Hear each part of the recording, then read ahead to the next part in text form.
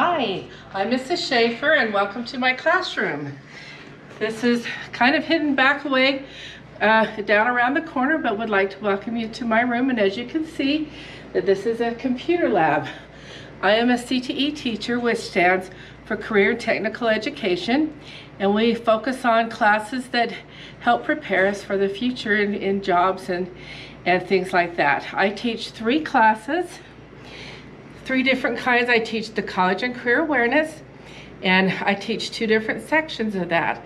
Those of you who will have me, all 7th graders will have me for health occupations, for agriculture occupations, and for public safety, corrections, and security occupations, which seems to be very in the news and in the media and in our lives for the last few months, quite a lot. So it kind of ties right into the pandemic things we've been experiencing.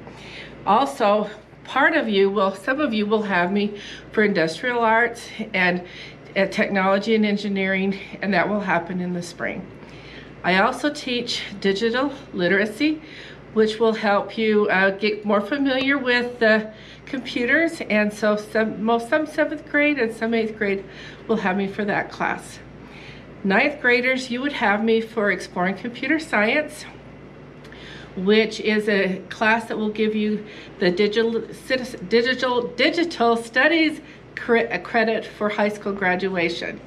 And that will be an exciting thing to let you know a little bit more about computers and coding, and if you're interested in that kind of field.